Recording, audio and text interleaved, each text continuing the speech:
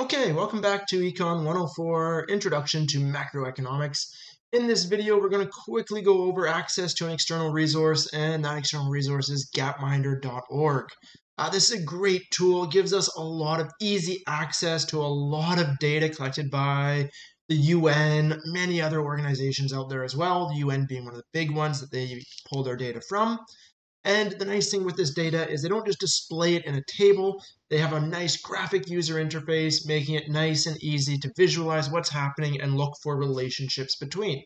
So in this week's discussion, this is where we're going through this, is I want you to utilize gapminder.org. I want you to take a look at growth rates, and I want you to compare these growth rates, that is the growth of real GDP per capita, for few different countries and kind of see, okay, what's happening as our economy grows with relation to other variables, other metrics. So let's jump over and let's take a look at how we access Gapminder. Okay, so if you navigate to gapminder.org, just either do a Google search for that or put it right into your URL bar and put that in to navigate directly to the website. You'll get to their main splash page. It updates from time to time, but currently it looks something like this.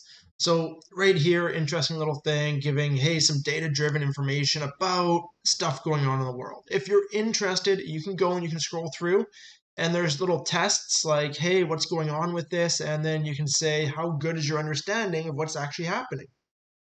As they suggest here, well, many are wrong about what they think is happening in the world versus what the data is actually saying. So, interesting thing for you to take a look at on your own time if you are interested in that. What we are going to do is we're going to go over to resources here. And once we're in resources, we're going to go to this middle part here, understand a changing world. This takes a second to load. Once we have it up, what it's displaying, it defaults to showing us income versus life expectancy, and it shows us for every country in the world. As we hit play, it navigates us through time, so depending on how far back they have decent data for, and we move through time. You see the numbers ticking along there. We can speed this up. There we go, fastest speed there.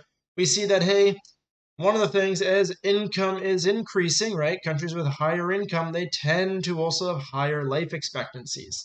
And we see this kind of move all the way along. Although keep in mind what we just witnessed there come the 1990s, 2000s, even these low income countries, they started just rising straight up as well. That is, we saw a rise in life expectancy without a rise in income. If you want to know, well, what exactly do they mean by income, you can always hover over it, click on it, and it will show for us right there, hey, that's income per person, that's GDP per capita, that's in PPP, purchasing power parity, dollars, inflation adjusted. So, okay, what exactly does that mean? Into that little side bit there, GDP per person adjusted for differences in purchasing power, so adjusting for changes in the exchange rate and what things cost in each country, and in international prices fixed in 2011. So don't worry too much about that international price bit. It's just one way to make it constant across all the countries for comparison. The size of these little bubbles, if you look at them, is population. So the bigger the bubble, the bigger the population. And if you click on it, you'll notice down here where it says, hey, size population, it changes to the actual number of how many people are there. So the US, about 331 million as of 2020. What we can do is we can go through and we can select countries we want. We can either search for them or we can just scroll down. It's alphabetical and we can identify them. So let's take a look at Canada and let's go all the way down. Let's take a look at Canada and the United States. So if we select them initially, they just kind of become a little bit brighter color while everything else fades. If we don't want to view the other stuff at all, we can take this deselect and drag it all the way to the left to make everything else disappear. We could now take a look at just Canada and the US as we move through time. If we hit play,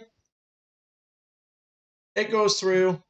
You see relatively constant life expectancy for an increasing income initially, and then we start to spike as we move through time.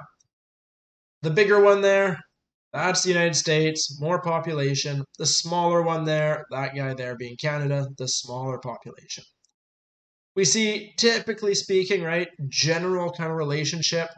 As income increases, so does life expectancy. That is, we could imagine a positive relationship, a positive correlation between these two. Other possible scenarios is we could have a negative correlation. That is, we would have a downward sloping line, not necessarily for these variables, but with life expectancy and income, we'd expect positive.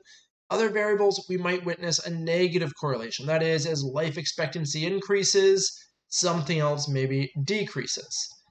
So, for example, let's take a look at something that might be that. Let's take a look at child mortality versus income. There we go. It populates us over the time period we're looking at, and we witness that, hey, that is typically a negative relationship. The higher the income per person, that's the higher the per person, the GDP per capita, the lower the rates of child mortality. So again, just emphasizing, although GDP per capita is not a perfect measure of development, of standard of living or quality of life, we see that it is strongly correlated with things that we would be interested in. That is, as GDP per capita increases, well, things like child mortality drop. So one of the things we can look at. We can play around with these. There's lots of different things we can take a look at. Big ones, of course, we can go into economy. We can go into economic situation. Let's go incomes and growth. You'll see that there's lots of different ways that we can measure GDP.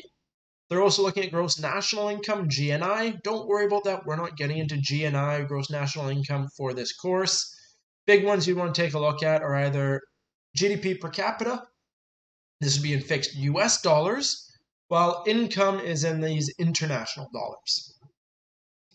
We could also be taking a look at the Gini coefficient. That is our kind of our measure of inequality. If you go into poverty and inequality, you can take a look at, hey, how many billionaires do we have?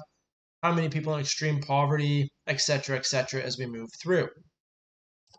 Take a look at environmental situations, take a look at energy, take a look at health, population. There's lots of data that's of interest to take a look at here.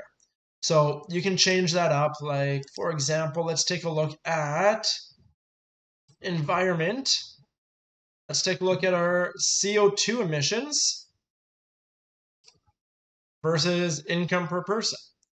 And what we've witnessed is that since 1990, the CO2 intensity of our economic output has dropped, right? We see this negative, this downward relationship. That is, hey, income per person is increasing. Well, it's more stuff per person, more expenditure per person.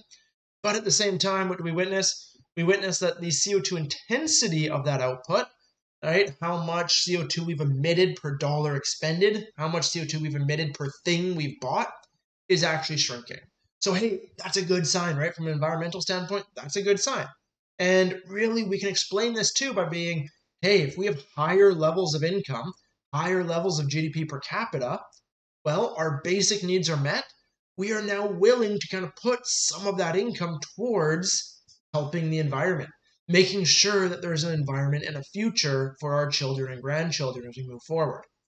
Right? As we looked at different levels of income, if you're at a low level of income, a subsistence level of survival, you don't care about the future. You're interested in today's food, today's water, today's shelter, today's security. Who cares about tomorrow if you're not sure if you have food for today? So we see that as this average income increases, so does our ability to combat things like climate change. Of course, it's a bit of a catch-22, right? Climate change, environmental impacts, all that environmental degradation is also a direct result of our economic activity. So, hey, more economic activity is also more environmental degradation. So, bit of a devil's bargain there. It goes both ways. So, quick overview as to how to use Gapminder, quick overview as to how to change these to take a look at the comparison between the two. You can always hit play to see how they move through time. Really, that just kind of gives you an insight as, okay, as we move through time, were these positively or negatively correlated? If you ever get two variables that just essentially form a straight line, either straight horizontal or straight vertical, that's really just telling you that there's no real relationship between the two. Nothing really, right? So you can play around with this a bit. You can change the sizes there. You can change the size based off of anything. You can change it based off of life expectancy, child mortality, population, that's just the default and often a good one to stick with. Okay, so that does us for Gapminder. If you have any questions about utilizing this, please feel free to reach out to me. This is a tool that I will have you use for this week's discussion, so play around with it a bit.